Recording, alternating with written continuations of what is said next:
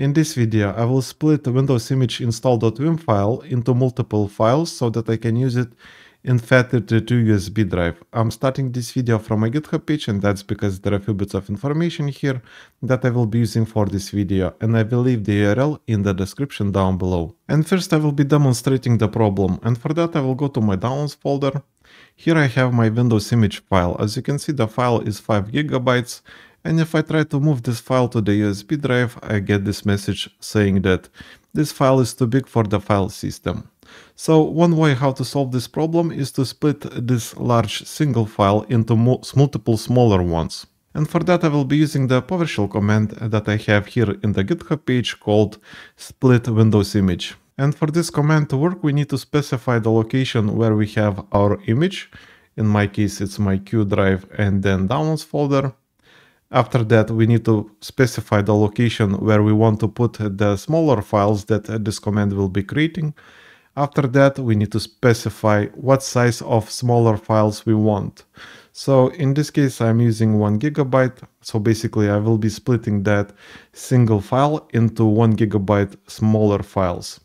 And then also I'm using a parameter to check for integrity. This will check if the Windows image didn't get corrupted. And now to execute this snippet, I will click on the button right here to copy it. And then I will run my terminal as administrator. In here, I will insert the snippet from the GitHub page, press enter, and now we need to wait a bit. And it seems that the command was executed successfully. So if I go to my downloads folder now, you can see that now I have multiple files in here. I have the original Windows image and also I have the smaller files in here.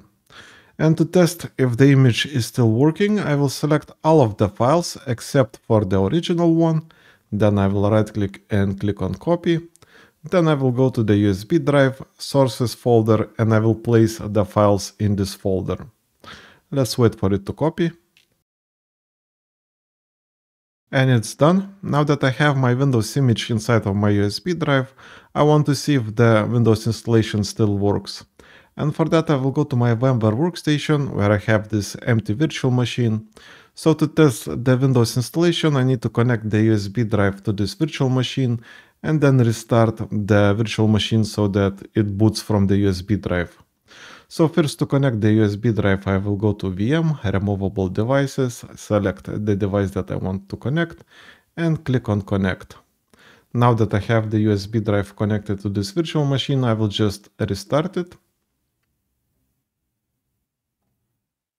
And now we need to wait a bit and see if the Windows installation starts successfully.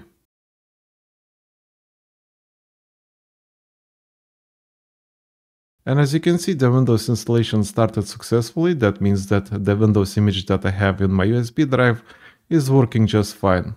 And I will not be waiting for it to finish because in this video it's pointless. So that's it for this one. Like and subscribe if you want to see more videos like this, and see you in the next one.